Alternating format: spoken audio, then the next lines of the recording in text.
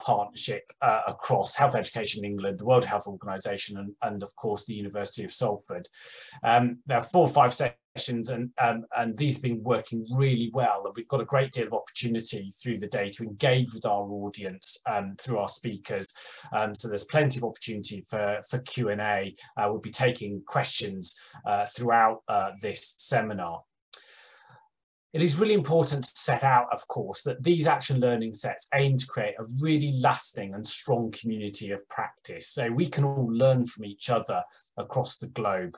It is very much about supporting capability and capacity, but also knowledge transfer and expertise. There is real appetite for making sure that we learn from each other in terms of the challenges and the issues that we have within our host nations, but also importantly, some of the opportunities that we can in terms of policy development, as well as also planning and also delivering of different types of health and social care service.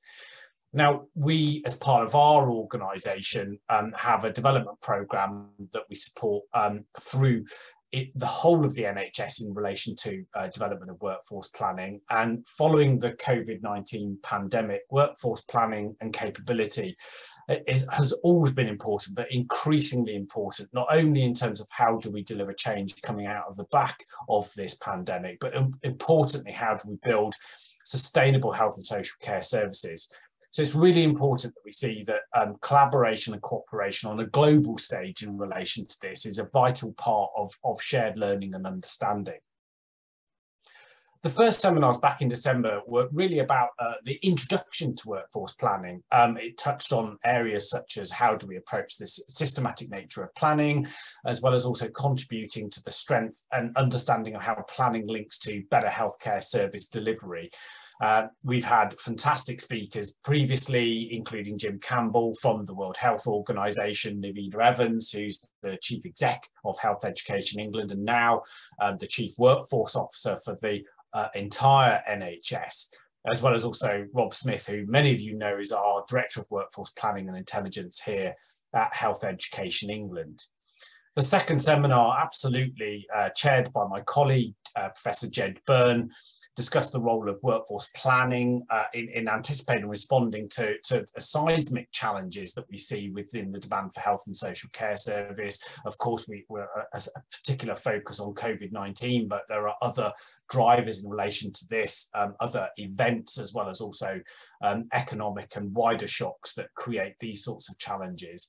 And it's certainly something I can relate to, having led work operationally and strategically here in England, particularly in relation to delivering of workforce training and support for the vaccination programme, something we in England and the UK were proud, but also importantly, we shared across the globe working with partners to learn from them about their approaches in relation to this, but also to share some of the approaches that we took. Now, it's important to reflect, of course, that each different nation has different approaches in terms of how their systems and services are set up in relation to workforce for their system. And again, having fantastic speakers from across the globe really help us in understanding what lessons we can learn in relation to management of COVID-19, as well as also importantly, recovering and sustainability of services. This third session goes into further into practice, with sessions getting into nuts and bolts of how we go about workforce planning of healthcare professionals and on different international stages. And one of the challenges, of course, is understanding the needs and demands driven from our population, all very different across the globe. But some of the principles and design features of that really are very common. And it's really important to understand how that's done, particularly in relation to governments or the approaches taken in terms of funding strategies for individual health-based systems. But also importantly, education as well as also electoral cycles are really important features, particularly where we've got state-based systems in relation to training and education, recognising that it may be a hybrid across the world. It is important that during these sessions we really want to really engage and reflect on how this is working within your own setting. We've got plenty of, like I say, lots of opportunities to discuss and question and answer, as well as the speakers posing questions to you. For me, that's really, really important, that actually at the end of their presentations, there's a question there for all of us to reflect on a specific topic area around planning and debate amongst yourselves and with your cohort. So please use the chat function. We have available in Zoom. I can see colleagues joining from Salford, London School of Hygiene Tropical Medicine, and Namina joining us from Macedonia. So fantastic to see colleagues joining us from around the globe to listen and learn and reflect. So please feel free to ask your own questions of the speakers. We'll do our very best to address those in the Q&A sessions a little bit later.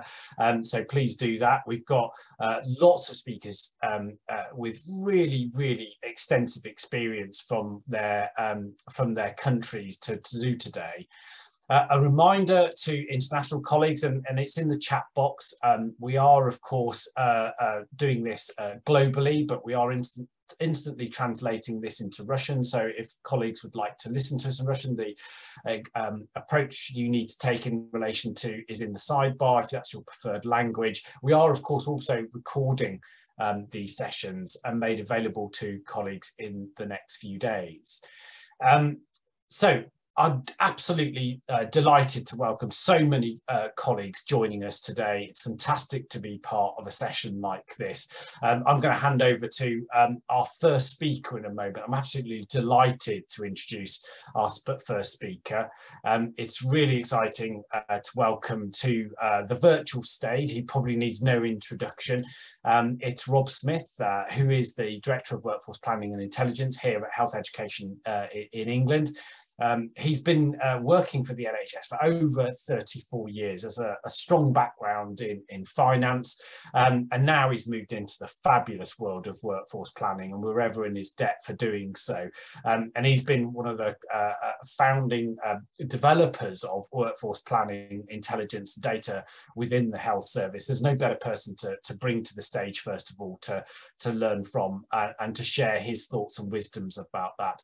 And it would be great to see what Rob has to say. So Rob, over to you.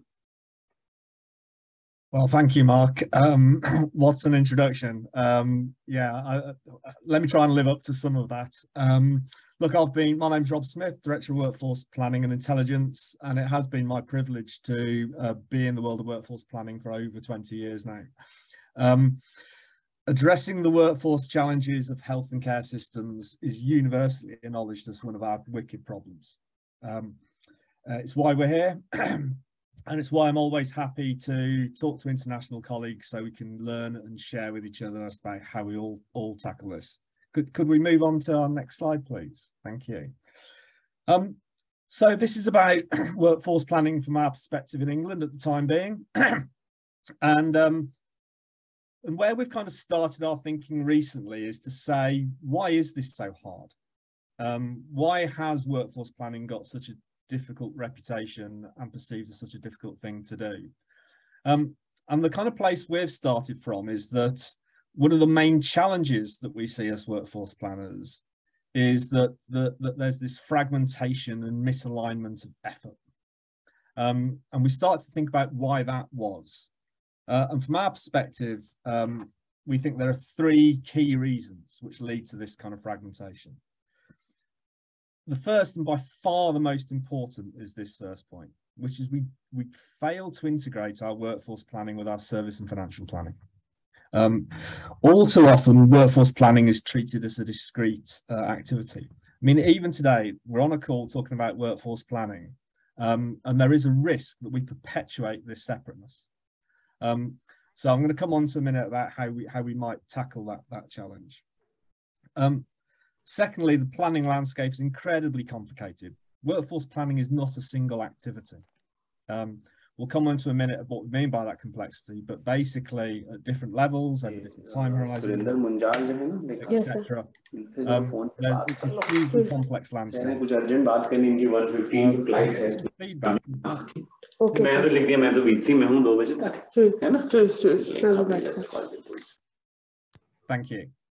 And then finally, the other part of the misalignment is that when it comes to acting on the problem, the levers are held by different people at different parts of the system.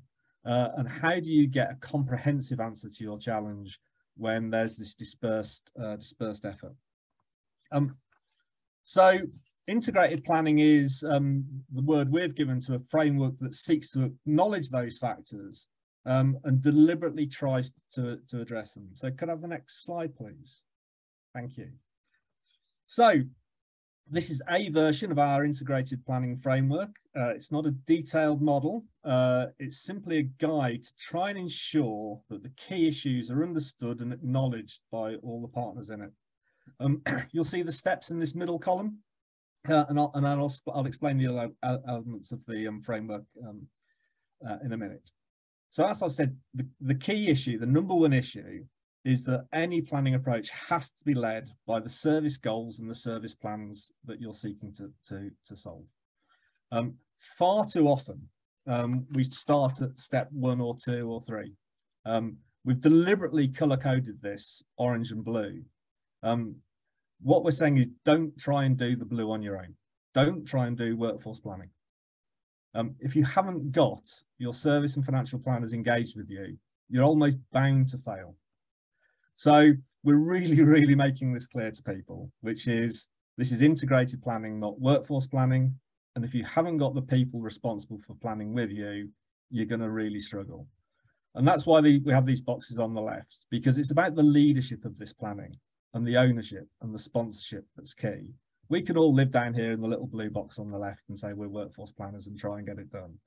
But if we don't have the people in charge of planning on the pitch with us, we're going to struggle. So we need those people to acknowledge that this is the challenge and then act with us to solve it. Let's be clear, they're probably not in the room at the moment. So this is a real kind of clear definition of what the challenge is. How do we get the service planners, the people in charge of planning our system goals, to take workforce planning seriously? Once you've got that established, this becomes a fairly traditional process. You establish the workforce need that goes with those service plans. You make an assessment of whether supply, whether that be numbers or skills, is available to meet that requirement. But the other thing we really like to stress using this model is this third point, which is it's all right having a diagnosis, but you then have to do something about it. And we come to this issue that the levers are held by different agencies. And therefore you need an all levers plan. It's not sufficient for individual people to pull individual levers and hope to get an answer. What we're trying to do here is align the different levers on the problem. Now you can describe those levers in many ways. This is box 3 down in the corner there, but we've kind of picked 5 main headings. So we see that most actions fall into these groups. So it has to either be about service redesign, which will change demand, or workforce redesign in terms of the skills and the MDT mix, the multidisciplinary team mix that you have that can affect the demand for workforce. There are actions you can take about being a good employer to make sure you retain and recruit staff. There are other shorter term actions you can take, including international recruitment and use of temporary staff. And then critically, of course, people often focus on and what's our long-term supply from our own kind of domestic training route. And we'll come on to later as to why that's iterative. So if this is our generic approach to planning, in theory, that covers 2 of our main challenges we discussed earlier: integration of service planning with workforce planning and alignment of the levers for action. So how do we address the third one, which is the complexity of the system? Can I have the next slide, please? Look, this system is workforce planning isn't a single thing. It's complex because we need to plan for different things. We need to plan for different time horizons. We all plan at different levels of the system. Some of my colleagues later you'll hear come from providers, some come from regions, some come from national systems. And then people plan through different lenses, whether that's a plan for a whole geography or through the lens of a service or through the lens of a profession. And then, as we've said previously, the levers for action are held by different people. So this describes a huge and complex landscape and matrix. And we feel one of the key challenges is to make sure that you can align and coordinate these different efforts. So I'm just going to illustrate a couple of those complexities for you. Go on to the next slide. So the first of these is planning for different time horizons. So even if you take that standard approach I've described earlier, how you apply it will be different depending on what time horizon you're looking for. So we kind of think of 3 main bubbles, and then one of those is subdivided. But basically, our view is that if you're trying to plan for a period between kind of 1 and 5 years out, it has some specific characteristics that affect how you plan. And critically, that is, you probably have some reasonable certainty about what you're trying to achieve over that period, and even some degree of certainty about how much money you might have to do it. The other thing that's critical in that period is that of all the levers you have got, training and education probably isn't the big one, because the time lag before you get new staff means that you have to use your other levers. So you can see there are some conditions there which mean the way we go about planning either for this year or the following year or the next few years may be different to how we plan in the longer term.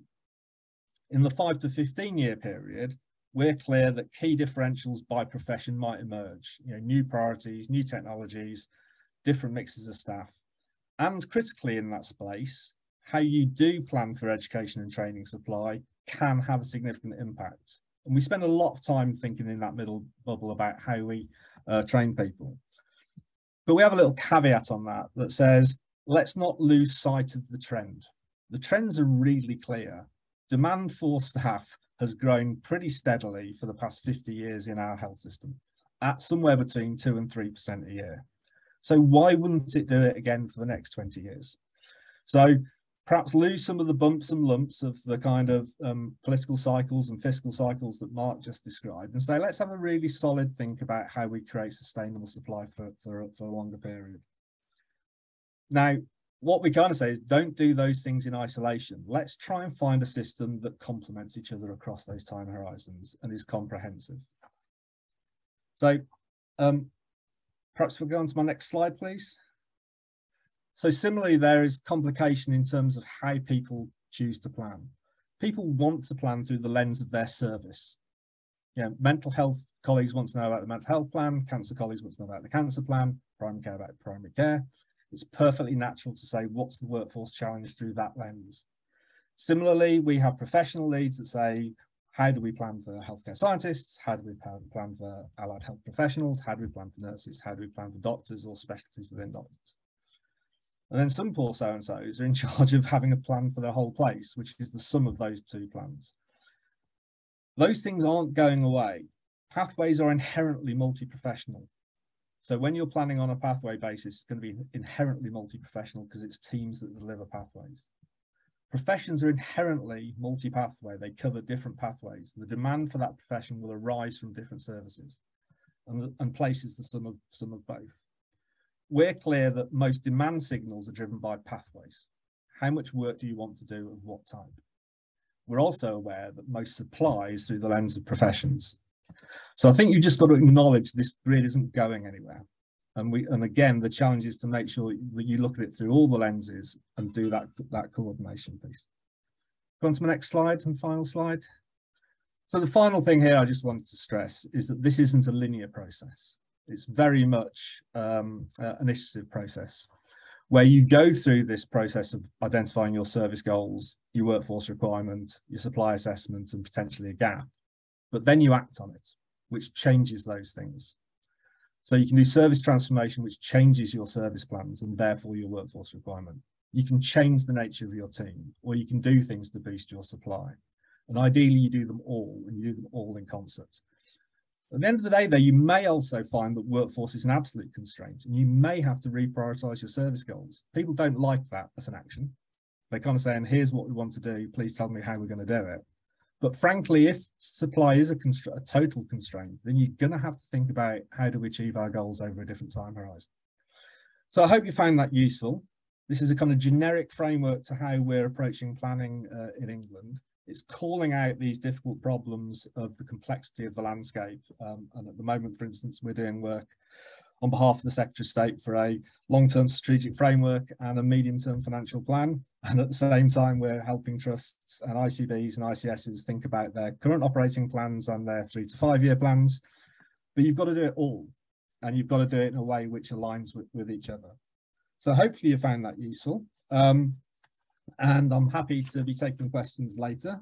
I think it's my turn. There we go. It's my question for you.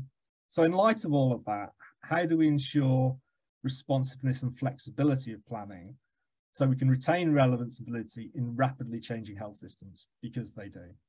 So I hope you found that useful. Love to speak to you later. Thank you. Brilliant. Thanks, Rob. What a great way to start. And yeah, I think a really important question for us to kind of think about during the conference today. Fantastic, great presentation. I'm delighted to welcome our next speaker, Veerle Vivet, who is a statistician and the Federal Public Service of Health in Belgium. And it's really great to have our European partners here today. Has led a huge amount of workforce modelling, both in Belgium, and has done work as part of the Joint Action for Health Workforce Planning and Forecasting for the European Union. So just absolutely delighted to welcome you here today. Good afternoon, everyone. As the chair has already said, my name is Veerle Vivet. I am the head of analytics for the health workforce planning in Belgium. I already have 10 years of experience, so not as much as Rob, but I will give you an overview of the history of health workforce planning in Belgium. I will focus as well on the challenges we face. And last but not least, I would like to show you some of our latest results. You can show the next slide, please. So this slide gives you a brief historical overview, because the Federal Planning Commission of Belgium, so the health workforce planning in Belgium, was founded in 1996 already. It was created at first to limit the number of medical doctors and dentists, and thus to limit also the health expenditure. Now, our first projection model was very limited variables, limited professions only to medical doctors and dentists. But along the years, we try to improve as well as the model, as well as the variables, as well as the professions. And one of our biggest achievements is the creation of the cadastre, which is the federal database of health workforce professionals. So this federal database contains information about all those healthcare workers who applied for a license to practice. Our next biggest achievement would be our data linking project. So that's when I joined the health workforce planning of Belgium. At that time, I joined the health workforce planning of Belgium. And then we combined the data of the cadastre, so the data of licensed to practice health workforce professionals, to national databases from Social Security and National Institute for Health Insurance. So this leads, so we know how many licensed to practice there are, but also how many professionally active and practicing nurses, doctors, and so on, they are currently in Belgium. As I've said, we develop continuously our projection model. And currently, we monitor almost all health workforce professionals, which are registered in the cadastre, and we make future projections for a selection of professions. There are medical doctors, dentists, nurses, midwives, physiotherapists, and speech therapists. Next slide, please. But to fully understand the complexities and also the challenges we face in Belgium with the planning process, it is inevitable to give you some background explanation. I don't know how many of you know, but Belgium is quite a complex country, where there is one federal state which is responsible for the majority of healthcare, not all healthcare, but I will not go into all the details. And it's divided in 3 communities, but there are 2 major communities. In the north, we have the Dutch-speaking community because of our border with the Netherlands. And in the south, we have the French-speaking community where there is the border with France. So there's a clear language barrier. And these communities are responsible for education, which means that, for example, the study length for becoming a nurse is different in the north. Sorry, for the French-speaking, is different for the Dutch-speaking students than for the French-speaking students. Another example is the selection criteria for starting medical school, also different because in the Dutch community, there has been an entrance exam for almost 25 years. And in the French community, there has not been. It will be installed next year. So all these challenges, I can go to the next slide, please. So all these challenges we faced in 1996 were the main reasons to set up a health workforce planning in the first place. So one would think that after all these years, we have addressed these issues, but unfortunately, they remain relevant. Even before COVID or after COVID, the challenges we face in Belgium are, of course, to ensure the quality of care, which is why the Planning Commission was founded, to have enough medical doctors and dentists, but not too much, because oversupply can be detrimental to the quality. Of course, to control expenses, as in the 80s and 90s, there were a lot of too many doctors, too many expenditures. And as we all know, supply-induced demand, where there is a doctor, he will find his patients. It's for all, it's also for nurses or for speech therapists. And one of our biggest challenge is the geographical imbalances. Due to our language barrier, it creates a cutoff. There are imbalances caused in the sector or by profession. And it makes it more difficult, even if we would implement relocating incentives, it's rather difficult to implement these. Because French doctors will speak French and not Dutch, and the other way around. And the population of the French and Dutch community is somewhat different as well, which leads to different healthcare needs. The Dutch community is in general a bit older, and they need more, and due to their higher age or mean age, their demand for nursing care or their demand for medical care is larger than in the French community. And I would like you to show this to you with some data. So please go to the next slide. The data represented in this graph are from our latest report on the future projections of nurses. It will be published next week, so it's really it's been finished for maybe a few weeks. Now this graph, it shows the evolution in percentage compared to 2018. So 2018 is our baseline, and then we look at, in blue, the population adjusted to demand for nursing care. So the demand for nursing care is in blue, and then in orange, there's the number of nurses practicing. So in an ideal world, the number of nurses would increase exactly at the same rate as the demand of nurses would increase. As you can see in the Flemish community, this will not be the case. There will be some in the future, there will be problems if trends persist as they have been in the past. In the French community, next slide please. There is a difference.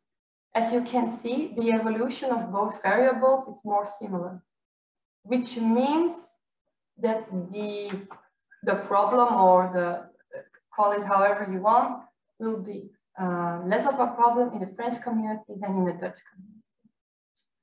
So it's again,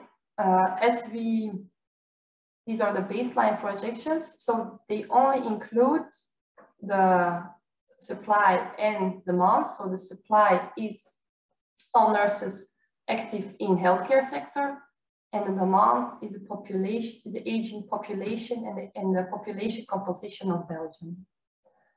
But with these two variables, we can already see a difference between the communities, and we can also see that in the future we have to monitor, or we have to try to tackle these issues. In the next slide, please don't be afraid of all the data, but it's a great table because it highlights the differences between the French community and the Flemish community. It shows the results of all baseline scenarios by healthcare sector, again for nurses. So left there are the French communities, and we compare the results of 2018 with 2043, because we project for 25 with a 25-year horizon. And the differences between French community and Flemish community are again really visible. And it's also clear that especially nursing homes will face the biggest challenges. Because of course, because the population will age more and more, the baby boom generation of today will, in 20 years, they will be in the nursing homes, and that's exactly what these graphs are showing. We hope to have some answers to these issues as we will continue our work to unravel the differences and the outcomes by the end of the year. And I'm happy to answer your questions afterwards, but I think it's now time for my question to you. So what are your top 3 challenges of health workforce planning, and how do you manage them? Because as you have seen in my presentation, the 3 biggest challenges are still relevant today, and can be interested to learn if there's also countries where have the same issues or different issues, and how did they manage them. Thank you. Brilliant, thank you. What a great presentation and question, Veerle. So, I mean, top 3 challenges for people. I mean, it's great the chat box is alive now with lots of people discussing Rob's question, so I'm sure the same will happen again. It's a really important, great detail on the data, actually. I love those 2 graphs. I'm going to take those away, actually, and ask Rob to see what he can do to produce them here for us in England. Thank you, colleagues. It gives me great pleasure to invite our next speaker. I'm absolutely delighted to welcome Dr. Shashank Vikram, who's currently the Consul General of India in Birmingham, trained as a doctor, but more recently working as a diplomat. So absolutely delighted to welcome Dr. Vikram here today. And just putting his headphones on now, bringing you in live. Over to you, sir.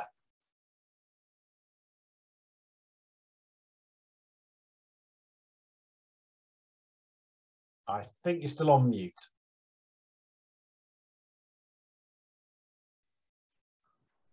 Okay, can you hear me now?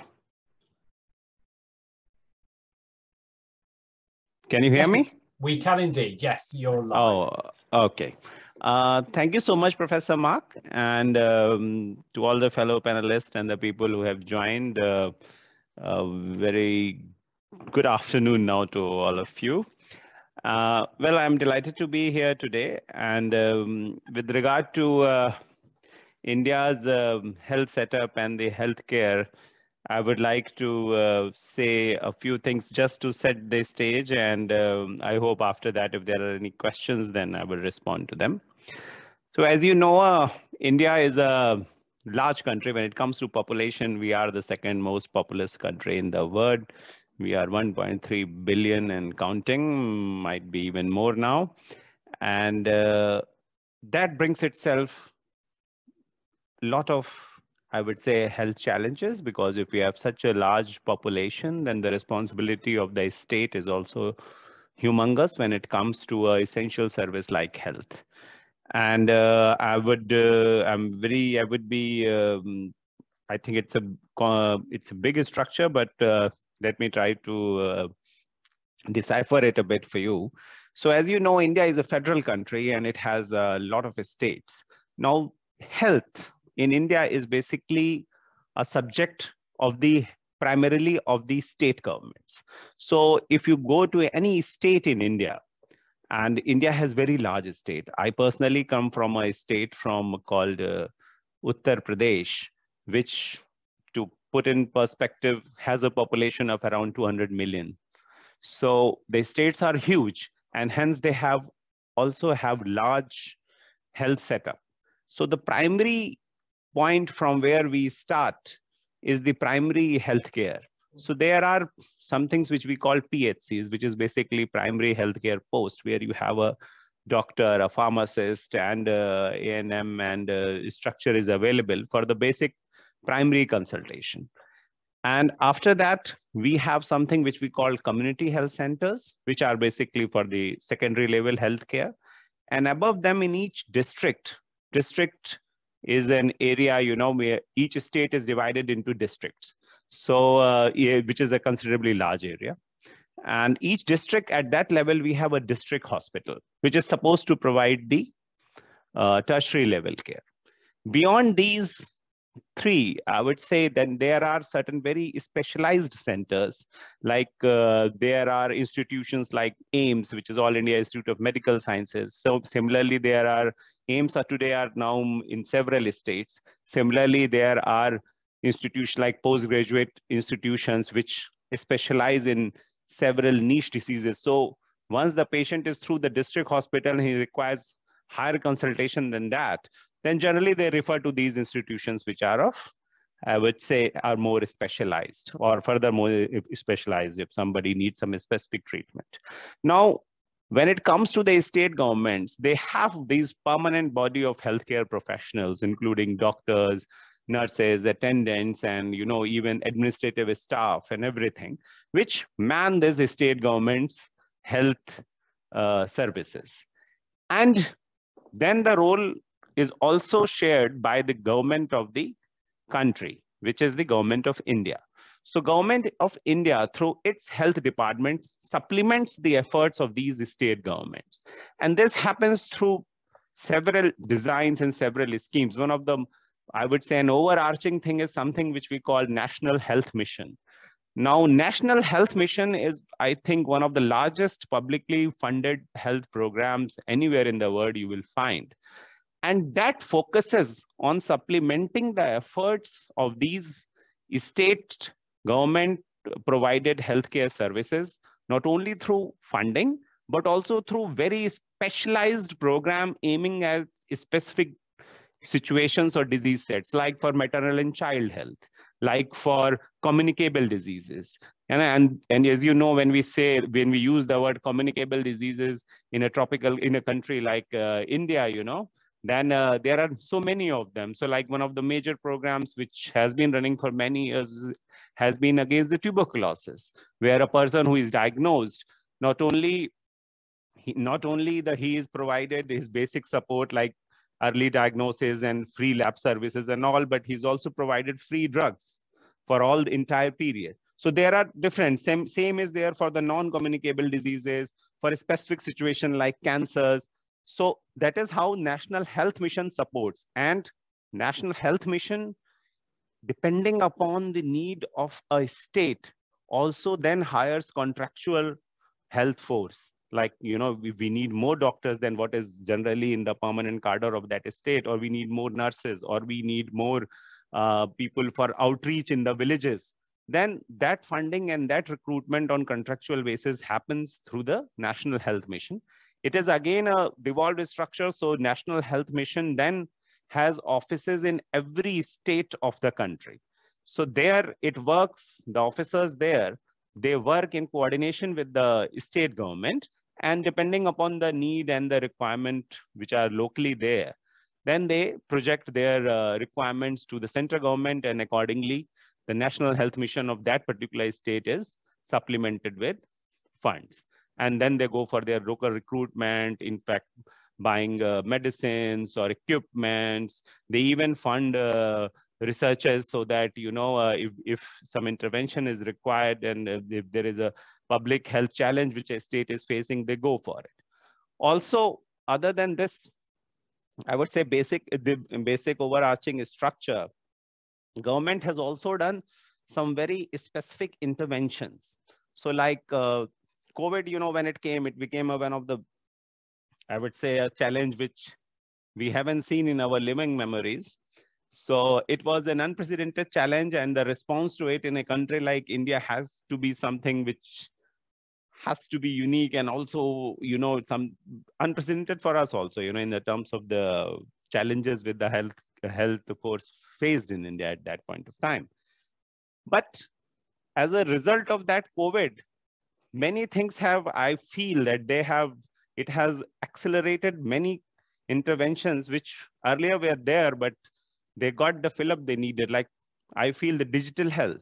So the digital health aspect of it, whether it is consultations, whether it is diagnosis, whether it is any kind of, I don't know, peer-to-peer consultations, things like that, all those got a fill-up, which I think won't have been possible if COVID wouldn't have thrown up this great challenge on all of us. So during that time, Government of India also launched another scheme. It is called e-Sanjeevani.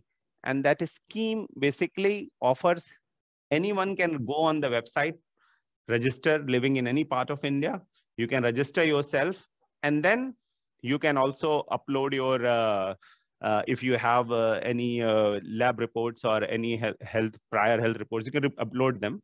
And then you will get a direct teleconsultation with the doctor, who will not only consult you, but will also prescribe you medicines, which, government has also opened up a lot of generic medical stores all across India, where those medicines are available at a very fair price. So with e-Sanjeevani, which was, I think, one of the new interventions just launched last year, it has already seen over 10 million patients. And I think number might be even much more, because I haven't seen the latest numbers, but it has done very well. Another scheme which I think is one of the largest public health insurance scheme which government has provided, I think it is the largest scheme anywhere in the world. It's called Ayushman Bharat scheme, under which the people who earn below a certain level have been provided with a kind of credit card. Now that credit card has a sum of around 500,000 Indian rupees, which is a very substantial sum in India. I mean, it's enough sum for you to undergo even a bypass surgery if you wish to in a private setup. So the poor people have been provided with this card, and our target for that is around, the way in which criteria has been put up, the Ayushman Bharat scheme aims to target around 500 million people. And these 500 million people can then go to any hospital, not only to the government hospitals in India as the structure I described, but also the private. Because in India, there is also doctors practicing privately. They are not only practicing privately, there are big private hospitals, and there are also private labs.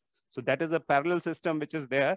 But when we come with Ayushman Bharat, it is kind of conjunction of the two things, where government is providing you a kind of a credit card. However, you can use it the way you wish to use it. So like, if you think that I would get XYZ intervention done in this private hospital where you have more confidence, you can just go there and swap your card and get your things done. So this is one of the flagship interventions of the government, and it has worked very well. Also, I would say between India and UK, health sector is one of the priority sectors between the two countries. It figures prominently in our 2030 agenda for cooperation. And we have been holding regular health conferences between India and UK. And several sectors have emerged there, which are under various stages of cooperation, and I think there is a lot of potential of doing so. And one thing which of course will always be there is that skilling, cooperation in skilling, cooperation in training individuals, cooperation in, I would say, qualification, the recognition of qualification provided by either countries, so that there is a seamless movement of people, especially when it comes to a health need. So those kind of issues are important. As you know, India also is known as the pharmacy of the world. We are among the largest producers of pharma all over the globe. And that is something which this manufacturing capacity when it comes to pharma and products are, I think it came to the great aid of the world when the intervention of when the COVID vaccine, which was developed by Oxford, was put to scale in India. And as going forward, we look forward to more such associations. India itself has indigenously developed 3-4 more vaccines which are available. And if anywhere in the world there is a need, we are ready to supply them at the scale required. So these are my few points which I would like to add. And if there is any questions, I would be very happy to entertain. Thank you so much.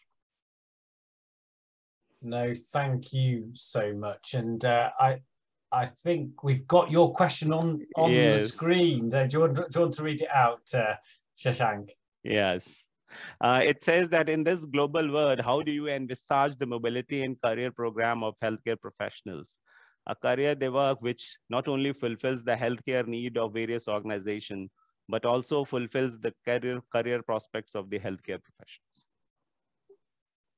Fantastic. Thank you, Dr. Vikram. Great presentation. And we've got lots of questions and answers actually coming up in the chat box actually. So I've got a few for you a little bit later. We're going to let the debate run in the box, and then I'll answer a few questions to you a bit later if I may. It gives me great pleasure to invite our fourth speaker to the virtual stage. Real pleasure to invite Gila Zarbiv, who is a senior certified nurse midwife at Hadassah International. And really, really great to have colleagues joining us from the Israel Midwives Association. And Gila had led a huge response in her home country in relation to midwifery care in COVID-19 management and implementation. And we're absolutely delighted to have you join us today for your presentation. So over to you. Thank you so much for having me. I don't know if I led a huge response, but I hope I'll be part of something very big in our country. I want to thank the NHS. I want to thank the WHO. I want to thank the Health Education England for having me today, and all my esteemed colleagues on this panel. Hearing the things that you're saying and the options and the potential on global collaboration and change is overwhelming. And I hope that one day we can accomplish all these great things that everybody's talking about. My name is Gila Zarbiv, and I'm a certified nurse midwife with a master's in women's health. And I'm also the chair of the media department and international liaison for the Israel Midwives Association. And I'm here to speak to you about workforce planning for the Israel midwives post-pandemic. Next slide, please. So the things we're going to talk about are the issues affecting midwifery pre and post-pandemic in Israel. We're going to talk about the impact of the pandemic in Israel. We're going to discuss the emergence of midwife-led initiatives and the impact of global collaboration on work and planning, and the implications for this workforce planning on the Israeli midwives and maybe on the world. Next slide. So the issues that affected midwives pre and post-pandemic, I believe that all of the 150 people at home are nodding their heads. I think that these are probably the issues that are affecting us on a global scale. We have issues of workforce, we have issues with our scope of practice, we have issues with lack of midwives in research and in leadership, and also in education, which is part of the research that I put together. We don't have enough midwives in workforce. We are now approximately 1 midwife to 2 or 3 or sometimes 4 midwives per room when it comes to a shift. Our scope of practice, midwives in Israel are mainly limited to hospital labor and delivery wards. There's a handful of midwives who provide prenatal and postnatal and home birth care. But speaking of the NHS in England and the UK, you are our dream. We dream of getting to a level that is in the UK or in Europe. There are not enough midwives in research. There are not enough midwives with graduate degrees and PhDs and doing active research on a daily basis.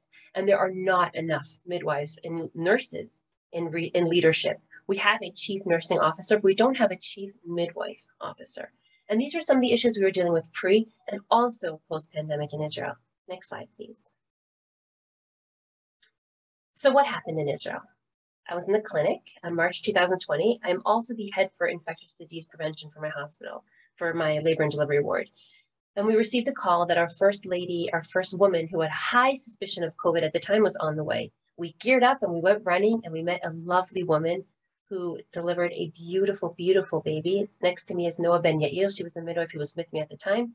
And we sent her test. And in those days, it took 3 days. For those who remember, a few days, we rushed it. But only a day later did we realize that we had just delivered the very first COVID-19 positive birth in Israel, in the country. What helped us manage this situation was that we were prepared. My head midwife at the time and my current head midwife, Orit Roche, they saw that it was coming. We saw that it was coming from China and that the waves were crashing onto our shores, and we were prepared. We had developed an isolated birthing center. We had stocked up on the proper PPE. I personally had trained every single staff member on how to get dressed, how to take off the clothes. They were all aware of the protocol in place. Everybody understood what they had to do and where they had to be, and that helped us get ready for what was coming towards us. Next slide, please. And since then, we've had a few more cases in Israel. These are not exactly up to date as of today. I made the slideshow a few weeks ago, but we have approximately around 4 million cases with approximately 50,000 active cases and approximately 6 million vaccinations. These numbers are just numbers, but they actually put Israel in a very unique place on the map because Israel has what I like to call the 3 major triangle. We have lots of births. My hospital delivers approximately 800 births per month. And there are hospitals in Israel that deliver about 1,200 to 1,400 per month. Births per month. We have a high level of births. We have a high level of vaccination. And we have a high level of people who wanted to know more about all of COVID and how it affects pregnant women. And that triangle was able to allow us to do the next slide, which I will show you, which is all these new initiatives. We were able to bring in so many new initiatives, putting us in our unique place with a high level of birth, high level of vaccination, and high level of staff who wanted to change things. By every birthing woman stood a midwife. By every woman who was pushing was a midwife. There were no physicians. If I needed a physician, I called one. But the first and foremost line of defense were midwives. This led to an abundance of collaboration between the physicians and the midwives. If the physicians wanted something, it had to go through me because I was the one standing there, which led to beautiful cooperation and collaboration for new fields of research. And that led to new initiatives such as us trying to promote midwifery continuity of care and midwifery suturing. One of the most successful initiatives that came out of the pandemic was midwifery suturing. Midwives started suturing because the midwife was standing there anyways, and the physicians had an incentive to allow the midwives, or to want, not to, I won't say to allow, it's not their choice, but to push the midwives to suture, because then they have to gown up and come in and go to the COVID ward. So this unique perspective of having this one-on-one midwifery care with this new concept for Israel, this exclusive midwifery design, pushed for midwife initiatives. I know that COVID was a hard time, but a lot of beautiful things came out of it. Next slide, please. Research. I understood the value of research through COVID-19. I had the distinct honor to publish 5 or 6 articles with esteemed colleagues, which were watershed articles, the first of their kind, like the one on the next slide, please, where you will see that we were one of the first people in the world to prove that not only is the vaccination safe in pregnancy, but that it also vaccinates the fetus. And our last article that was just published in Clinical Infectious Disease on 19th of June showed exactly the perfect, maybe timing, perhaps, of when to vaccinate. Again, back to the 3 unique issues that we had in Israel: a lot of women, a lot of vaccinations, and a lot of births, and a desire to do this collaborative research. Next slide, please. The most beautiful thing that came out of such a devastating pandemic was the global collaboration. all of you here today, sitting with hundreds of people today across the globe, we are not people on a screen. We are not people sitting behind Zoom. We are potential change. Each person who took the time today, good morning, good afternoon, good night, wherever you are in the world, you are here because you care. You are here because you want to do change. This is crucial. We cannot minimize the work that the WHO does. We were on top of the protocols. The WHO didn't just send out pictures of ideas. The second the WHO announced that we didn't need to separate mothers and babies, it was in May. The second that they announced that we stopped separating mothers and babies, that's global collaboration. That's hands on the pulse. That's something that's done a click of a button in England or New York that's affecting the lives of women in Israel. Our collaboration with the ICM, we're able to work together with women around, midwives around the globe and enact protocol. What are you doing in your country? I'm going to adapt that for mine. And I have the unique opportunity to be involved in the steering committee for Midwives in Focus and the Nursing Now Challenge. All through my work, the last logo is the Israel Midwives Association. Our tiny, tiny midwives association in Israel suddenly has the ability to interact with people on a global scale and enact actual change on the ground. It's mind-boggling when you actually think about it. Next slide, please. So what do we need to do? What do we need to do now? We need to stop talking. We need to stop talking and we need to start doing. We need to demand. There are 148 people here today. We need to stand up, the nurses, the doctors, the midwives, every single person who is here today, and we need to demand more funding for education, for research, for leadership. We need to make sure that each and every one of us are working within our scope of practice. Midwives can do so much more than we're already doing, and that takes me to my next slide. According to the State of the World's Midwifery in 2021, they announced that if midwives actually worked within their scope of practice, we could save 4.3 million lives annually. Every single person here needs to stand up and demand change on a global scale. If we stood with one voice and with one demand, the world could not ignore us. If every nurse, midwife, and doctor demanded that the world paid attention to the lessons we learned from the pandemic, that women needed care of midwives by their side, that nurses and doctors and midwives were crucial to the, I would say, survival of the human beings on this planet, and we demanded change and said, this is where the funding needs to go, I don't think anybody could stop us. Next slide. And that leads me to my final point. How can we effectively and efficiently promote, implement, and support global collaboration and cooperation in a way that leads to sustainable, measurable, and actual change on the ground? How do we take these Zoom conversations where we all sit, and my esteemed colleagues all said the same thing, and enact them to actual change on the ground? Whoever has the answer, I would love to hear it. I look forward to hearing from all of you, and thank you again to the NHS and the WHO for having me here today. It was truly an honor. Thank you, Gila. No, the honour's ours, actually. And I think, just lots of congratulations and thanks for an inspiring presentation. And I'm sure we're going to have lots and lots of questions for you a bit later, which I've got one or two myself, actually. But thank you for your presentation. And great to see that the work in Israel, I have to say, during the COVID-19 vaccination program, we looked to Israeli colleagues a lot for some of the approaches they were taking in terms of design, data, transparency. So thank you. Our final presentation, and again, keep the questions and the chat going in the chat box. It's great to see. Really delighted to our final speaker, last but definitely not least, is Professor Ronald Batenburg, who is the program leader in Health Workforce and Organisational Studies and Healthcare at the Netherlands Institute of Health at Utrecht, as well as also Professor of Health Workforce and Organisation Studies at Radboud University. Dr. Batenburg, over to you.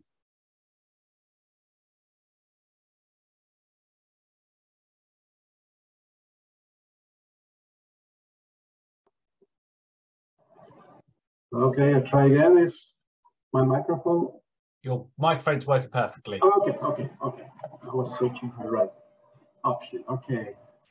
Thank you, Mark, and thank you all. Thank you for the organization of this of this meeting, and it's a pleasure and honor to be invited to say something about the health workforce planning system and model in the Netherlands, and but not only how it is organized currently in the Netherlands, but also what are the future challenges we are facing from this area. And I would like to then move to the next slide, please. Because a small introduction is needed, I think, not so much on our small country. Probably you all know where the Netherlands is located, and we are a small country, but we have 17 million inhabitants. And the demand of those inhabitants for healthcare and healthcare services are increasing, while we have quite some problems to live up to those to the service level we are actually used to. So what is previously has been addressed as the shortages and the pressure on the labor market and the pressure for health workforce capacity is also really at stake and at urgent stake here in our country. So before I go into the system of health workforce planning, I think it's good to mention that we have a system in which our Ministry of Health is controlling the inflow of medical schools, and after medical schools also controlling the training places for medical specialization training. This is defined by budgets by our Ministry of Health, and this is actually the key instrument to control and, if needed, to adapt also the inflow rates to achieve equilibrium at the labor market. This is done for the group of physicians in the Netherlands. While if you look at the group of nurses and paramedics, which is obviously a larger group of the health workforce, it is monitored, but the inflow as such is not regulated by the Ministry of Health.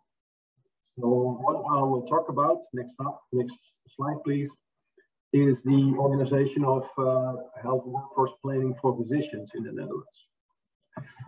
Since 1999, so already 20 years ago, an independent organization was initiated in the Netherlands on the Advisory Committee on Medical Manpower Planning. And this advisory committee is advising this ministry, our Ministry of Health, with regard to the optimal inflow, training inflow for medical schools and specialization training.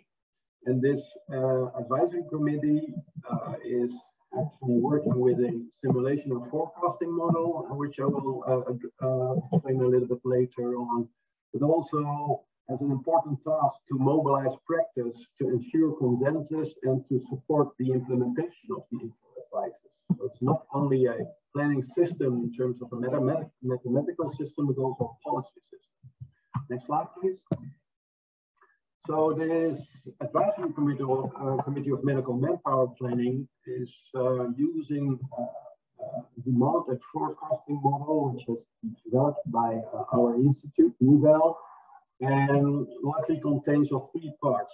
The first 2 parts is, I think, quite similar to many countries in which health workforce planning is conducted. So we try to project what is the available capacity of the physicians' professions over the next 15 years. That is our scope of the model.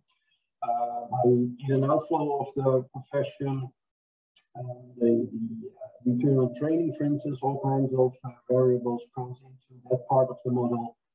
And then secondly, it's projected for the same period what would be the required capacity, or if you wish, the demand or usage of that profession. And then thirdly, the model also calculates from the gap between available and required capacity what would be the optimal yearly inflow of the periods to come, and whether this needs to be adjusted upwards or downwards. And then in addition, there's a policy model in place, as I mentioned before, so to ensure that all the stakeholders also are involved in this exercise. Next slide, please.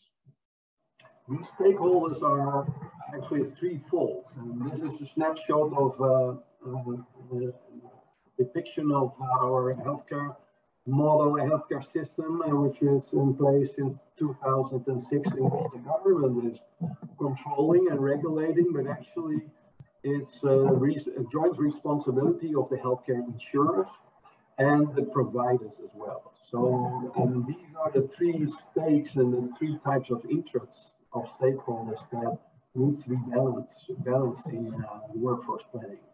Next slide, please.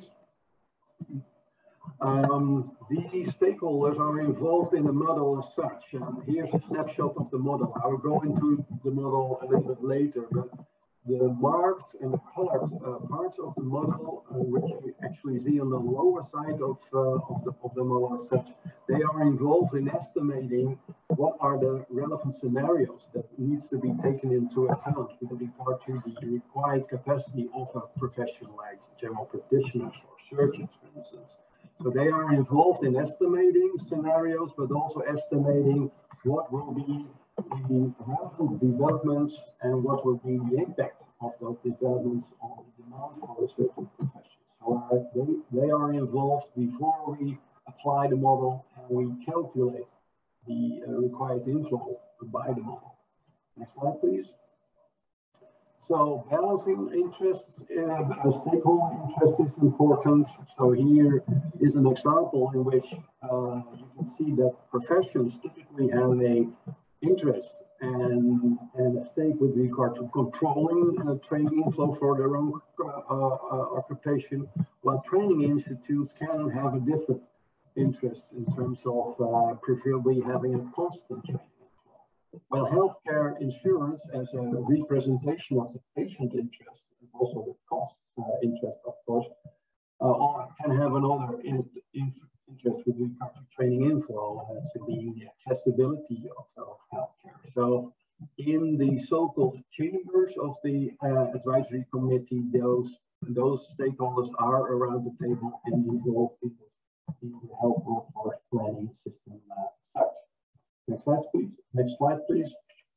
And as promised, in the next slide, please, I will give you an overview of the model. And I will not run through all the boxes and the percentages that are in the model, but roughly take you through the principle in which the upper part of the model from left to right projects what is the base year capacity that you start with for, in this case, general practitioners in the Netherlands.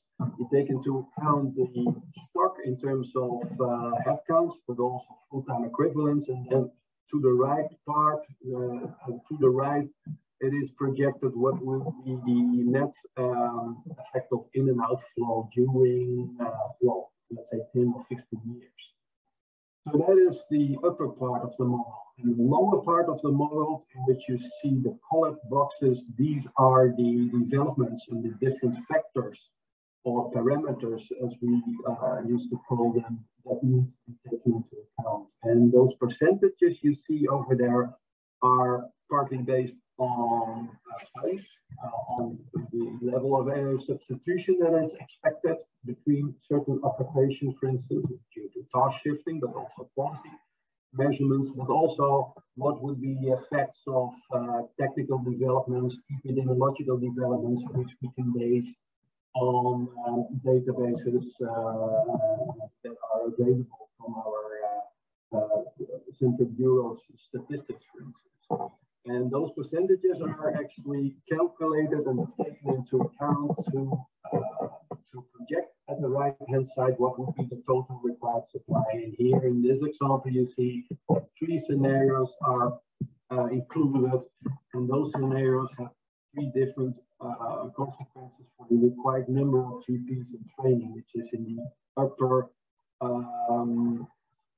yellow colored box of the model. So it will depend on what type of developments you take into account and what are the estimations of those developments in terms of the effect of them on the required supply.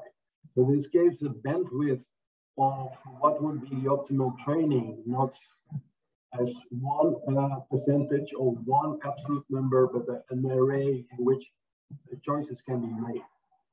Next slide, please. So this model has been in place for over 20 years in the Netherlands. Actually works quite well for the different medical occupations and physician groups we have in the Netherlands. It is actually working with regard to this balancing of stakeholders, involving stakeholders. It's also based on the principle of planning long, acting short, updating often. So every 3 years, this exercise is done and training inflow advices are given. However, for the future, next slide, please. One of the particular challenges we are facing is that occupations are not single occupations, are not working in silos. They are increasingly working together, and if you think of task shifting and also the reorganizational healthcare and occupational boundaries, there is an increasing need to combine and to align the health workforce planning systems of, for instance, general practitioners on the one hand and medical specialists on the other hand. But likewise with general practitioners and primary care nurses, for instance. So this connection is actually our challenge for the future, and we are working now towards an integrated planning throughout different occupations and combining those models in a technical but also in an organizational way. Next slide, please. Because the organizational part is as important. So what you need for combining planning models for different occupations are substitution ratios. So how would you translate if a certain type of task shifting would occur and continue in terms of ratio, capacity units, etc. But likewise, the planning policy planning models also needs to be extended. Needs to be extended with not only the training institutes and the occupational organizations, but also for multiple training institutes, multiple occupational organizations, and getting there around the table of what type of task delegation and substitution is desirable, feasible, and also what would be the need for such task shifting. So these are the next step actually we are currently also working on, and that is also, well, what is ahead from us. Next slide, please. And in relation to this, I was asked to pose a question to you as an audience, and this would be my question. So as you have understood, our health workforce modeling is basically based on the assumption that you can actually turn that button. You can control demand and supply of health workforces and equilibrium by adjusting training inflow. Training is obviously the engine of any health workforce labor model. However, we increasingly see the training inflow is not enough. It also requires other types of measurements, other types of policy instruments to just in relation to this. And this is also a next puzzle for our system of health workforce modeling to not only calculate what would be the optimal training inflow, what would be exactly the set of measurements to solve the biggest problems I think we are currently facing, to have enough health workforce available for the future challenges we have in our country. So that would be my question for the audience, and I feel like this is all right for the moment. Perfect, brilliant. Yeah. Thank you. That's a great presentation, and what a great series of speakers we've had today. Some real depth and real kind of expertise from across different parts of the globe in relation to this. And the questions have really generated a lot of debate and discussion within the chat box. And I'm just really delighted for colleagues who have been able to kind of challenge us in terms of our thinking. And we've got some really rich ideas coming back in relation to that. So whilst the speakers perhaps gather themselves for 2 minutes before the Q&A session, which I've got a few lined up for them. I think there are a couple of questions obviously posed which really get into some of the detail. Rob obviously set out this, how do we ensure responsiveness and flexibility of planning? And lots of ideas and debates coming through the chat box about techniques and tools, particularly around teams, etc. I've got a little question for you, Rob, before we get into the kind of Q&A session, which kind of, so digital impact you mentioned, it's come back in the feedback, you know, kind of, how do you conceptualize that in your planning? Yeah, so look, Mark, one of the reasons we've got this reasonably simple framework is that it allows us to capture detailed examples of it. So, you know, so some of the words in those boxes, you know, whether it be service transformation or workforce transformation, if you then take an example like digital, you know, which could have a massive change, couldn't it? And not just a massive change to practice, but we need to equip people to make that change to practice, you know, which we're doing through the building the digital ready workforce piece. But this is the problem with these models, is that they're quite nice at the high level, but then you have to go and apply them to stuff. and frankly, there's just so much of it. That complex landscape can frankly be overwhelming and a bit terrifying. So look, you have to eat it in little slices. I quite like, you know, there was Ronald doing a single profession, doing the physician modeling, you know, but coming back to the question about, that was mainly about the supply, but how do you change the other things, you know? So there's a lot of consistency in there, but also don't ignore those things. That's the trouble, is that people think, and I think what we just saw is that if people think just new supply and training is the answer, you don't go and pursue the change in the service model using the digital tools, you know, or the use of carers and patients themselves in their self-care. You know, and that's one of the challenges, is that we often think in little silos. What about the robots? What about the drugs? What about the carers? And the power is in their combined impact. Brilliant, thank you. Yeah, really helpful, and I'll link in a little bit later on because we've got some really good questions about that. But Veerle, top 3 challenge question was fantastic actually, and lots of stuff coming back around collecting data and turning it into intelligence. And actually there's a real kind of, how do we get professions to think very differently? You know, change management is a real problem and challenge for us in all settings. One of my questions though is for you is around data quality. I hear a lot about the use of data, but data quality in health systems around planning can sometimes be a real challenge. Have you got any kind of thoughts and views around your approaches to improving data quality to help some of these kind of big issues? So in Belgium, we are very lucky to have the national cadastre, as I've explained. And it's updated almost daily, so we're sure that it's a high quality source. So the basis of our data is high quality, but of course there are some variables, some interesting things you would like to which we like to improve our planning with. For example, for medical doctors, they are most of them are self-employed, but we do not know where their practice is.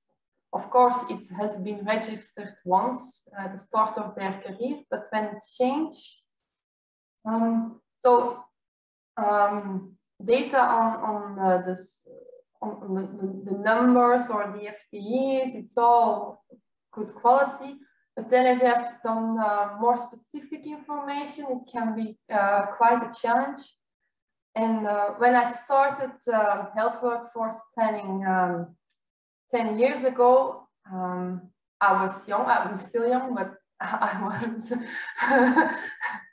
And I thought, well, it will be okay. We will have the data, quality will improve, and our data, our reports will be so much better. And I understand now after 10 years that it's not. It takes a lot of time, but it's just some good luck also to have good contacts with all services that can provide the data. It's unfortunately, it's about who do you know and how much effort that person is willing to implement in improving our data as well. It's really it's also a challenge as well. Thank you. Yeah, I absolutely, and thank you for that. I've got a number of questions for Gila, but she just stepped out for 2 moments. But Rob, I can see your hand up. Is that right? Can I just come in, because look, I've really enjoyed my international collaboration. There's a group called the International Health Workforce Collaborative, which is Australia, New Zealand, Canada, and colleagues. And this question of data is always on everyone's mind. And one of the things that struck me is just how important the fundamental design of your system is in how data is provided. So Ronald was talking about, you know, the insurance provider and user system. We of course have a universal healthcare system, largely tax and state funded, and these things create different conditions within which we do or don't have data. So we are look, colleagues in England, you may think it's difficult, but frankly, having a national electronic staff record system is fabulous. Please don't say it's not. I mean, that it has its moments. And we have national regulatory bodies, you know. So there are countries that would kill for that level of detail. Now we've still got gaps. Primary care, we're still weak on the relationship between work and workload and workforce, which may be held at providers but not aggregated. And that's the kind of landscape, Mark. You get these holes in different systems that people like Ronald and Veerle and myself, we work around because we've got some good stuff and then we've got some gaps. And we're always nagging to try and fill the gaps, is a workforce planner's life. Fantastic. Yeah, and great. Well, an advocate for from ESR, but yeah, I know many of our UK-based colleagues might struggle with that, but it's great to hear about how that works across many different nations. And we've got so many questions coming in. I've got a nice list here where I can go into individual questions. We've had some really good feedback on some of the themes, and I think great response and answer to Professor Batenburg's question, you know, removing healthcare from the political sphere and facing facts. Goodness me, that probably is another seminar in its entirety, actually, but I'm sure we'll touch upon these in a bit later. But actually, before we kind of kick off the next session, where I've got loads of questions now coming in for our fantastic panelists, actually, I'm really delighted that we've got our first question is going to be asked live by Dr. Goran Stevanovic, who's our special guest and actually one of our participants in the Action Learning Set from our Northern Macedonian group. So I'm really delighted to welcome Goran to the stage to pose his first question. Thank you, Professor Radford. I hope you can all hear me. First and foremost, I would like to thank everyone on the panel today. It's been incredibly inspiring to listen to all of your work. And I will be honest with you, I think each of these presentations can be turned into a module by itself. And someone that has, I'm a physician by training, but I also have a medical education background. I have a master's in medical education. It was fascinating to see things from all of these perspectives, from workforce development in healthcare, but also workforce development in education in general. So in a couple of the presentations, more often than not, we hear, how do we bridge this planning process, this data collection process, to actually establishing and implementing these things in person. So I am very curious as a qualitative researcher about the effects that both organizational and individual cultures and people's backgrounds have on approaching workforce development, and taking into all of this complexity that Professor Rob talked about, and taking all the complexity of planning and adding new parts to workforce in every country. My question to you is, do you have any advice or tips and tricks on how to increase buy-in by using cultural differences and diversity within our systems to our advantage when we're doing workforce development and planning? Thank you so much. Fantastic, thanks. Well, great question. Is anybody like to pick up the baton on that one? I was thinking you might, Mark, actually, which is So why don't I start? And I think Gila made some great points in her presentation about this, you know, the cultural norms and the behavioural norms that shifted because of the pandemic. Oh, here she is, so great, you know, that enabled that challenge to the scope of practice. And interestingly, look, Ronald gets to use the word substitution, which we never use in England. We say multidisciplinary team and role and skills. And we say that because of those cultural norms, Goran, you know, which is how do you talk about professionalism and team in a respectful way that allows the right thing to be done for the client. And Ronald comes back to that thing about systems. I think you had protect revenues, and you know, our conditions are different to that. I mean, there's still something about professional status, but because we're paid through salary, it's not so much the kind of I'm trying to protect my revenue. And so you need to be really conscious of the dynamics in your patch. I know in America they have real trouble with, you know, on the opiates crisis, they were going to use ANPs, but it was in the Medicaid stopped them and all that kind of stuff. So I think you need to find that collaborative space where clinicians lead these changes themselves. But Mark, you're a clinician, so you might have some insight. Yeah, no, thank you. I'm conscious I'm chair because I could leap in here, but actually people want to hear from our fantastic panelists, and I'm probably going to come to Gila in a moment on that one. But you're absolutely right, Rob, and I think the pandemic has taught us lots around how we've approached the design of clinical teams and services. And I think there is an inherent need for professions, actually, the broader church of professions, to hold a mirror up to some of our traditions, actually, in relation to the way we deliver service models, and actually think about what it is to be around the client and the service user. But Gila, I mean, you've obviously done a great deal thinking around this, particularly in terms of how you move that from kind of clinical practice to policy. Have you got any thoughts around the kind of challenge posed by Goran in relation to how do we challenge some of our professions to think differently? Because I mean, I'm a nurse, and we can sometimes be quite fixed in the way we approach things, rightly in some cases, but others may be resistant to change. Perhaps your experience as a clinician also. So it's an excellent question, and I think that that's part of what I love about my work in the Israeli Midwives Association. I missed the beginning of the conversation. I apologize if I'm saying things that were already said.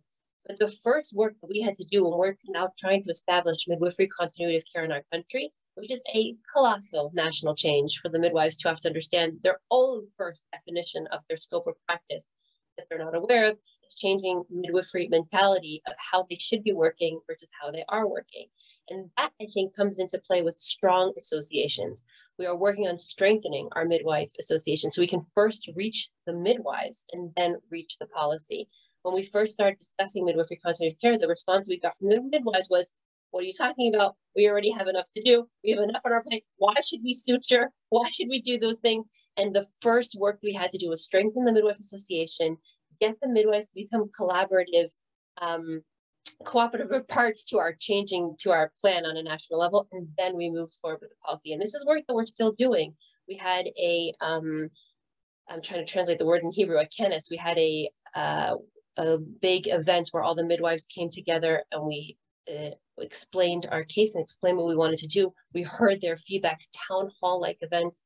I think it all starts on the ground level, working up. So once you get your people on the ground understanding what you want to change, then you move on to the policy.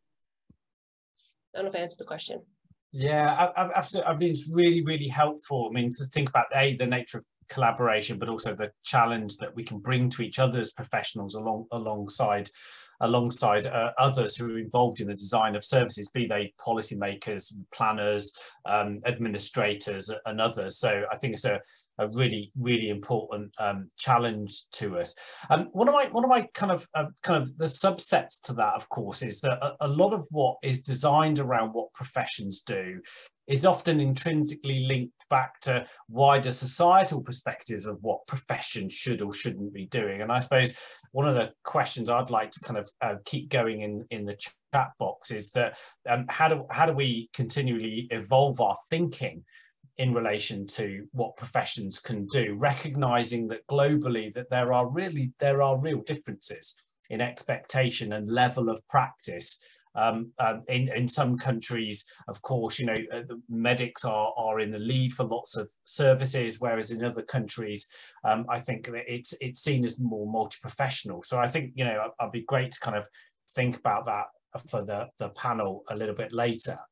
But I've kind of got some great questions coming in, and Dr. Vikram, I've got a great question here, because you talked about mobility and the global nature of workforce, and you kind of mentioned, and there's a great question that's come in around enhancing mobility is really, really important in the global workforce agenda. And one of the questions came up was around global passporting, actually, and kind of a really interesting concept. So kind of have you any thoughts about that? What's your kind of perspective? Because obviously in a you know, leadership role like you have, that's kind of a really important question, both for people training in different countries moving to others, but also the nature of people working and moving to support other nations post-pandemic. What are your thoughts on a global passport? Oh, I think you're still on mute.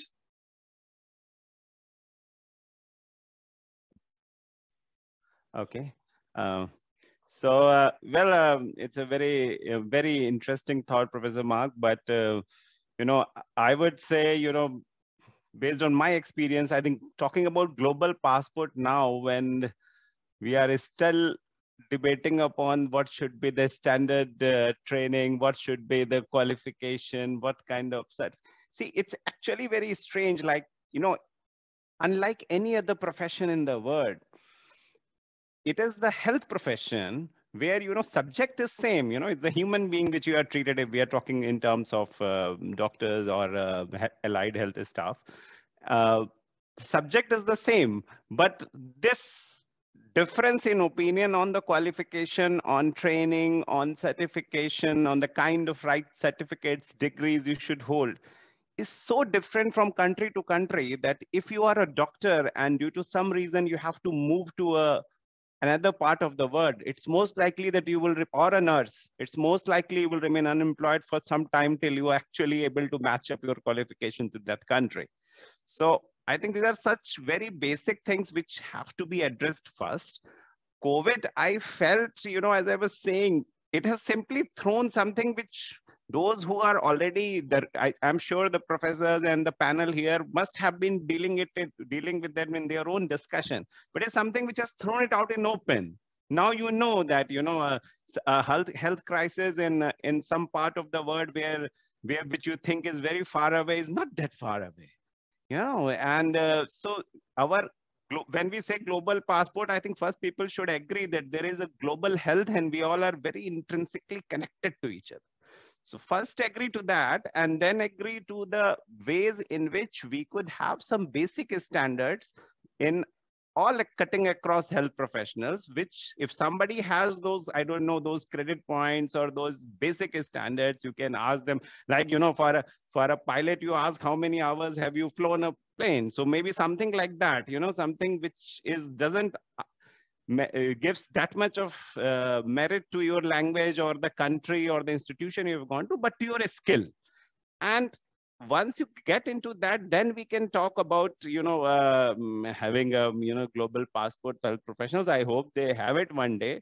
For what I know is that even peer-to-peer consultations are difficult if you're doing it across countries, you know. Doctors or any health professional is very afraid in giving an opinion because they don't know, because at the end of the day, there is a human life. So until unless they have that legal protection, until unless they have that assurance, it is something which will remain difficult. But that is where the effort should be, and that is where the effort is there of the governments also, and of the, I would say, universities and hospitals, and even the body of professionals across countries, that, you know, it's a point of focus. And well, I hope it happens sooner than later. Thanks, Dr. Vick. I mean, great. I mean, it's absolutely the issue around recognising different approaches, a rethink in relation to what people do and how they train, but also, of course, the global nature of health is really important. And I think it's a really useful descriptor around kind of rethinking that. And I think there's a role for all of us to play in that. So thank you. Great answer to that. Professor Batenburg, if I could come to you a moment, you used the example of doctors in your analysis, which is really helpful. And there's a question that's come in around how does in Holland and other perhaps countries you've worked with recognize that in some cases actually it may not be a doctor in future delivering that part of the health service, and when you're doing planning numbers, what's the thinking that goes into different approaches, different professions who might fulfill requirements around a patient? Have you got any kind of examples from your own work that illustrate how thinking has changed in different countries? Well, thanks for this question and for posing and transferring the questions to me. Actually, I think it's a key question, and I hope to have also addressed this question in my presentation. And for a long time, looking back 10, 15 years ago, let's say the occupational structure was quite solid, fixed in terms of occupation, educational careers, more or less stable. And this is indeed changing. So that's simply the practice. And also the thinking of the occupational boundaries is also changing. Of course, it's also a complex it's a complex question and discussion, of course. I'm a sociologist by training, so I know about the political tensions and the social. If you look at the basic studies on the professionalism and professional boundaries, then it's all still recognizable. But what we see is that the joint responsibility and the joint challenge now with regard to the tensions on the labor market. So there needs to be a way, there needs to be new solutions, and we need to reconsider. We simply need to. Otherwise, we cannot live up. We cannot continue by trying to increase training, increase capacity all the way. We also need to, if you have scarcity, you need innovation.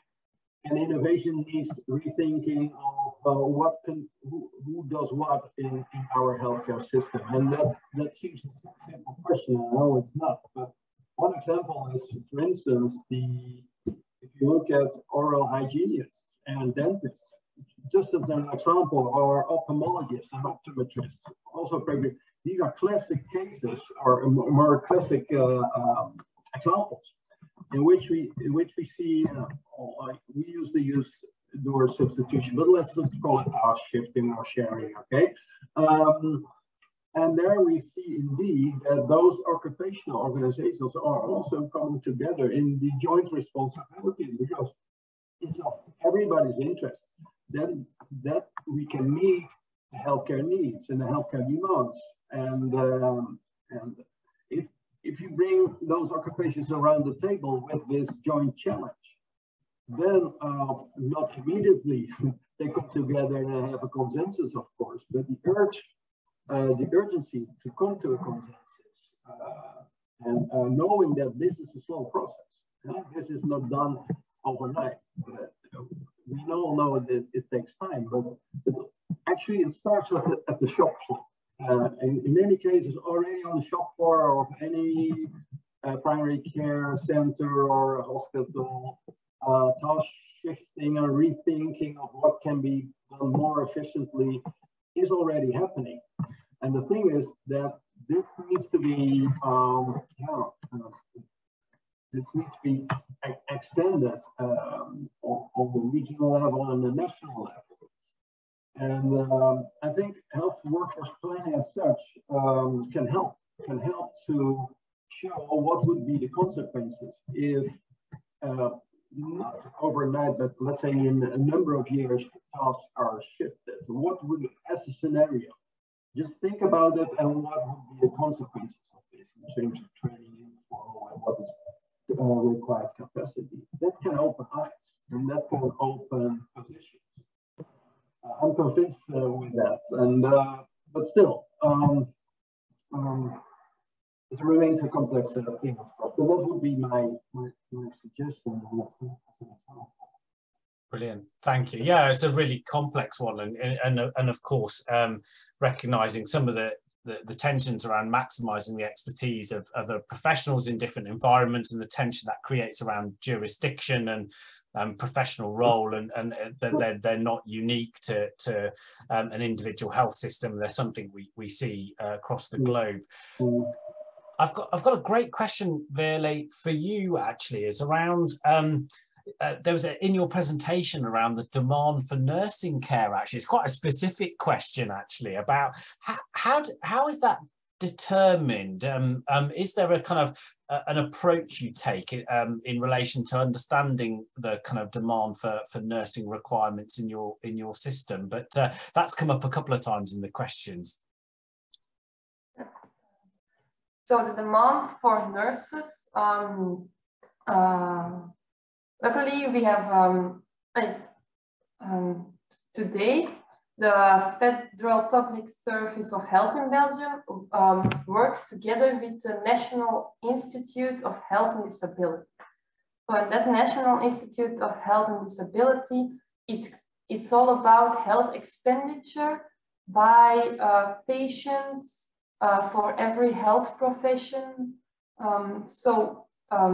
The National Health Insurance, they know exactly the amount and also the number of acts or healthcare acts or health provided by nurses, but also for medical doctors, all professions. So we use that data to calculate or to use it as the demand for nurses.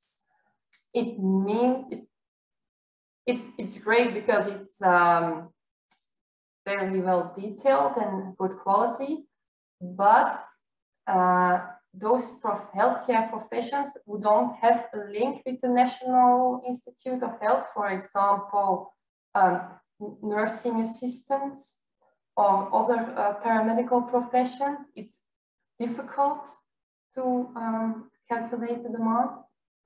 And there are also professions, of course, with a high amount of unmet needs or needs that are not covered with the health insurance. So those are also factors we try to include in our models, but it's not represented in the graphs I've shown today, because the work that we just finished is about the baseline projections. So it's just the history until 2018 and 2020. So what happened what happened until now, and what will happen if it continues.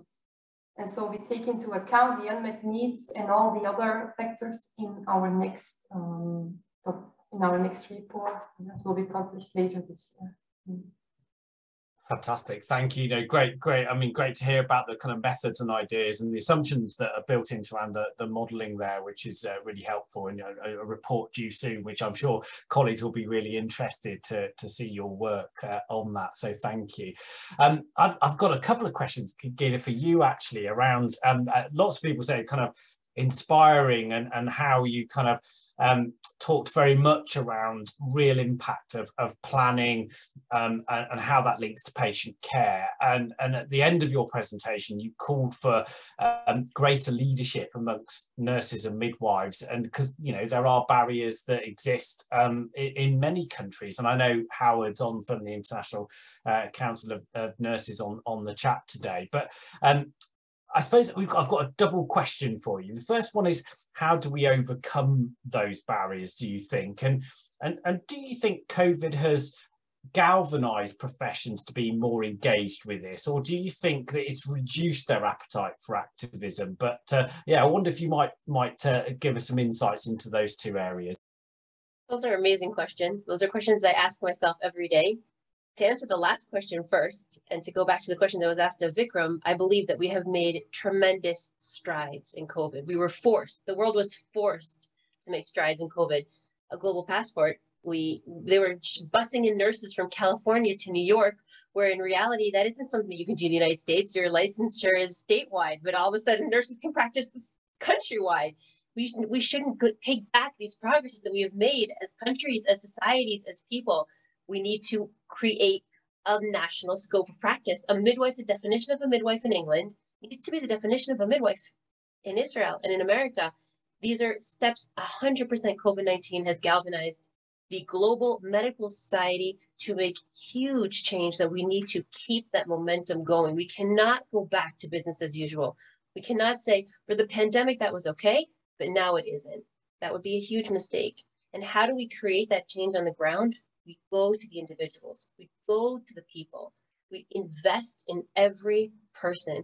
And that sounds like a lot, but that's what we're doing here today. People took time out of their day to listen to what's happening across all of our countries. How is that change implemented? We need to have sister countries. It's something that I say a lot. Sorry, I keep using the UK for an example, but Holland is an excellent example, or Australia, or New Zealand. In countries where midwifery is established, midwifery continuity of care is a given. In Denmark, we need to have sister countries that are going to turn to those countries who are a little bit less developed or have issues and help them develop in actual practical skills. I would love to have a chief midwifery officer. I don't know how to do that. How did England get a chief midwifery officer? How did Australia get a chief? Teach me. We need to have sister countries. We need to have people who are willing to come down, hands on the ground, create actual plans per year of things we want to implement on a global scale and begin to make practical, individual plans per country to get these things going. And it will happen with global passports and global healthcare, looking of all the change we've made throughout COVID on an international level. Brilliant, thank you. Great. And actually, there's a really great kind of point in the chat box, actually linking back around kind of the global nature of kind of the political dynamics we operate in, and of course the post-COVID environment is hugely challenging.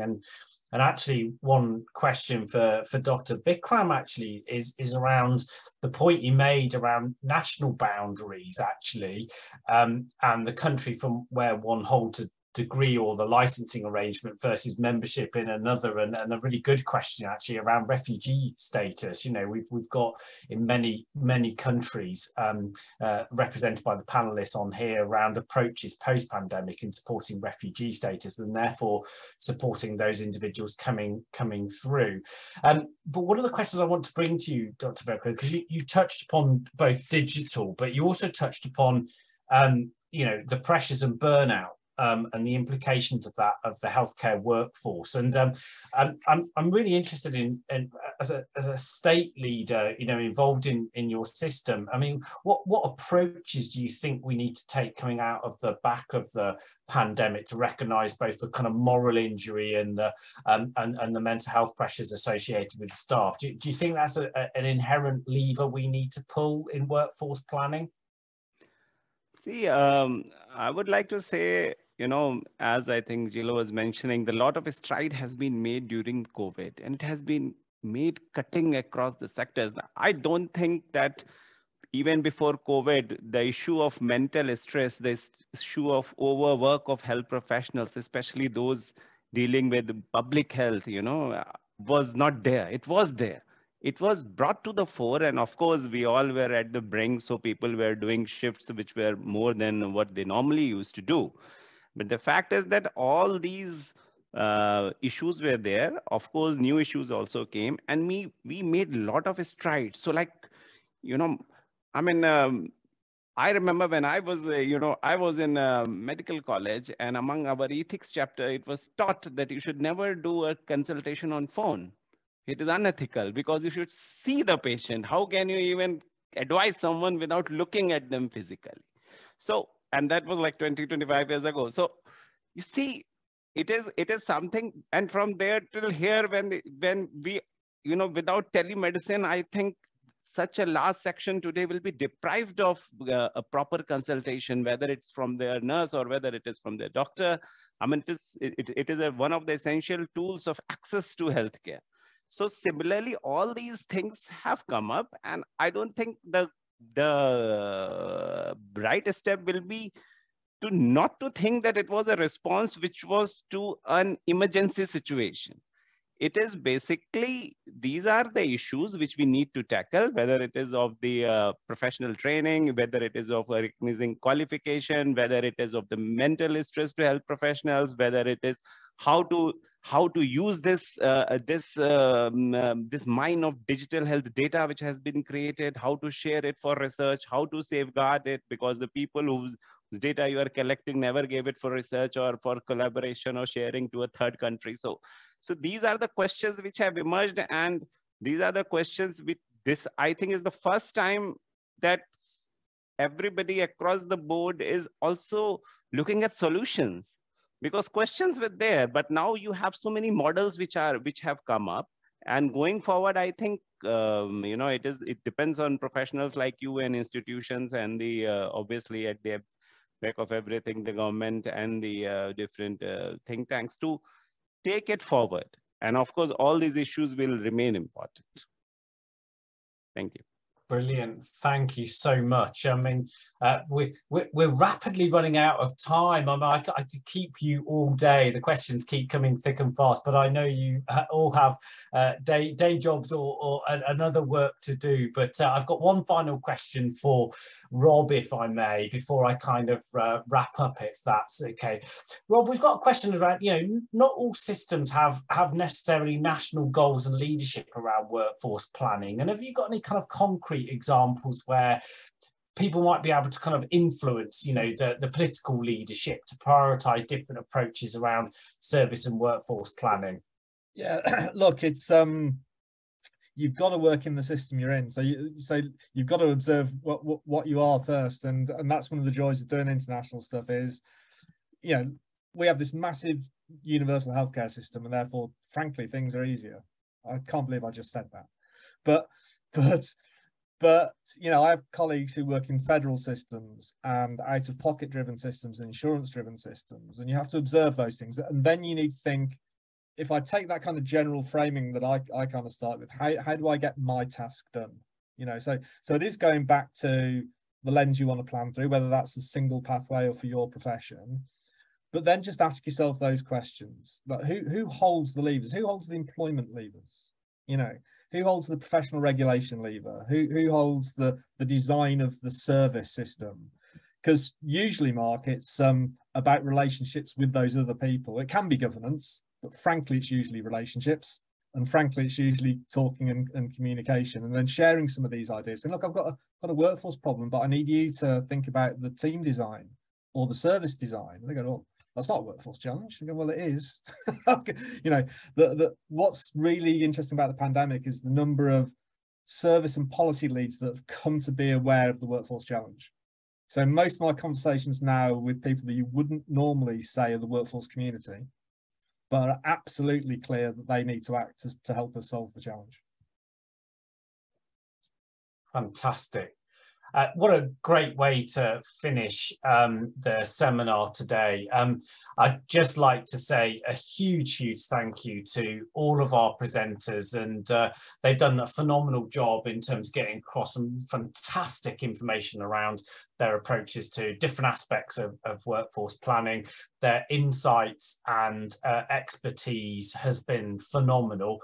And thank you so much for your kind of wisdom and support of the questions and answers. It's been fantastic to hear about the global nature. And what I'm struck by, of course, is the commonality, actually, of all of the challenges, be they practical, political, that we all face. But actually, you know, it's been such a rich conversation and answered lots of questions, I'm sure, for colleagues around the globe who have joined us. Well over 100 people have been joined us for the discussion and debate today to hear your presentations. And if I may, please can we send, you know, virtual and congratulations to all of our presenters for sharing with us their time and thoughts today, their presentations. I really do want to thank you on behalf of Health Education England and the World Health Organization and many other partners in support of these webinar events today.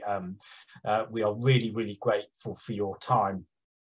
Thank you to colleagues who have joined us virtually today. Thank you so much for all of your thoughts, reflections that are coming to the chat box.